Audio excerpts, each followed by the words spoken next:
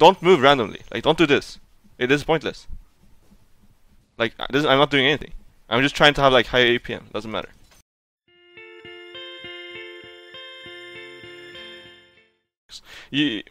So the most important thing about CSing, I'll give you some tips about CSing.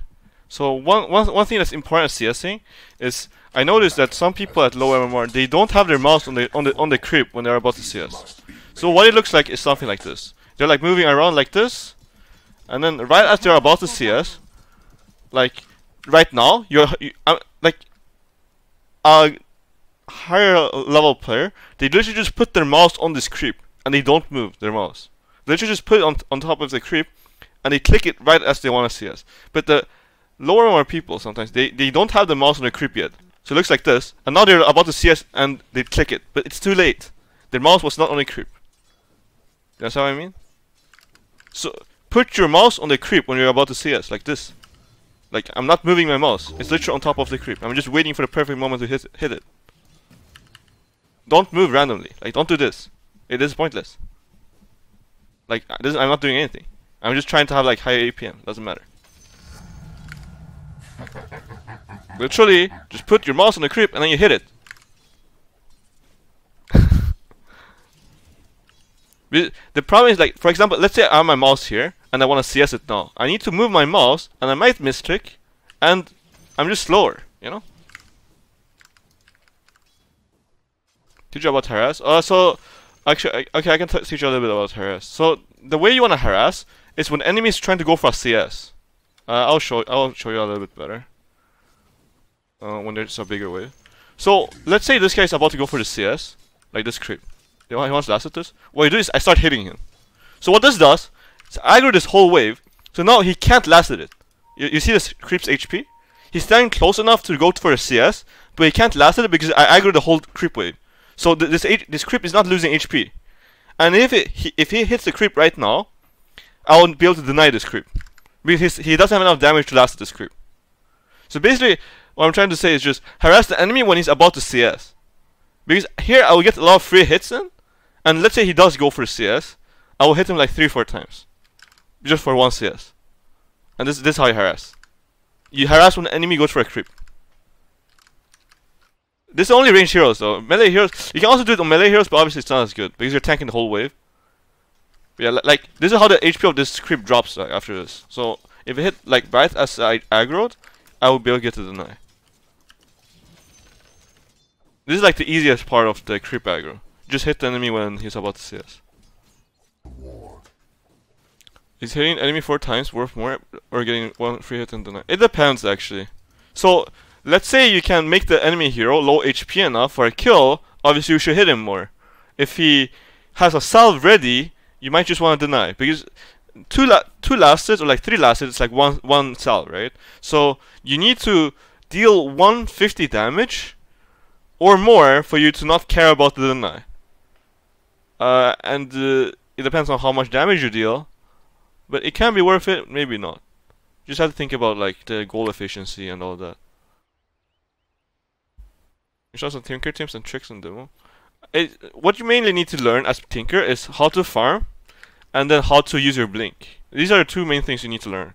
I actually don't know how hard it is to press the buttons fast. I don't remember having that big of a problem with it. Maybe it is a problem.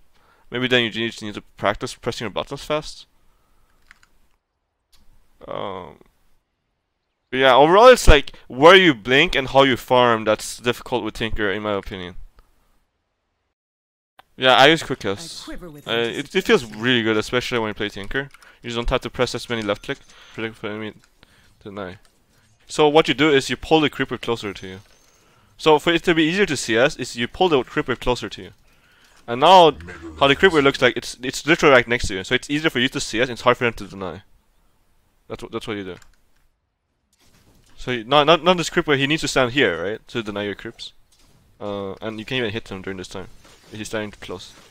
Then you just, you just last it. I mean, it's not even like standing AFK before you last. It's like there's literally only one move. Like it's so predictable. It's not like it's obvious. I'm gonna go for this deny next. Like everyone knows that. Everyone knows that I will go for this deny next. It doesn't matter if I run around like this or not. It's not like, oh shit, I'm distracting me. I'm not gonna CS this creep. He's not gonna think I'm gonna CS this creep because I'm moving, you know? That's not how it works. He knows I'm gonna CS this creep. It doesn't matter. That's literally the only other play.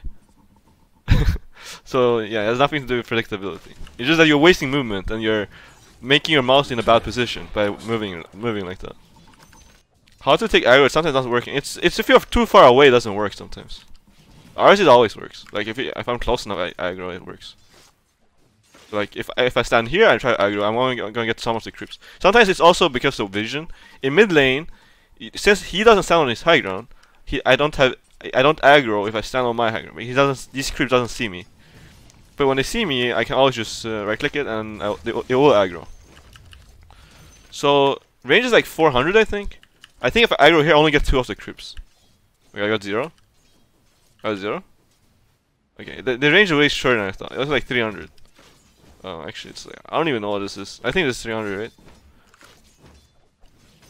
So tier 1 mid tower aggro but something doesn't de-aggro. So how de-aggro works? I mean, I've had that bug sometimes where like it actually doesn't de-aggro, but it's very rare actually. But how tower aggro works is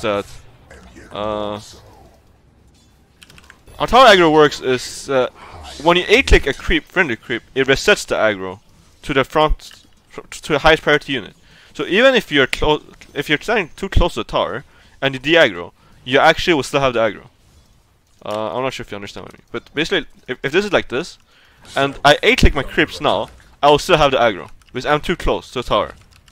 If I stand a little bit further away, I will de-aggro. Like if I A-click the creep, because when you de-aggro, what it does, it resets the aggro algorithm or whatever it's called. Like it starts hitting the closest unit. But if you're too close to it, then you will still get hit. I did have a game where I actually lost my lane. I basically died because I couldn't de-aggro, which is bullshit. Like, because I understand how aggro works, but for some reason I couldn't de-aggro because the game is stupid. Sometimes people just forget because what happens when you're about to die is that you're trying to live, right? And you're using all your focus to live, and you just forget to buy items. You should always do it. You should always buy out before you die. But it's just that sometimes you're unfocused. I mean, sometimes you're just focused on something else, distracted. How to click an enemy here and don't aggro the tower? You need to be close, too far, further away from the tower. So tower has like a aggro range of like 450. So you need to stay more than 450 range away from the tower and hit the enemy to not get aggroed.